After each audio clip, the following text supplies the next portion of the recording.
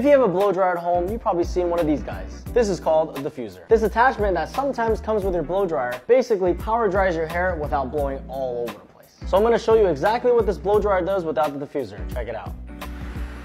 See how much air came out of that? But once you attach this bad boy on, doesn't move that much. So this attachment is great for people that have textured fringes, clips, middle parts, and even mullets.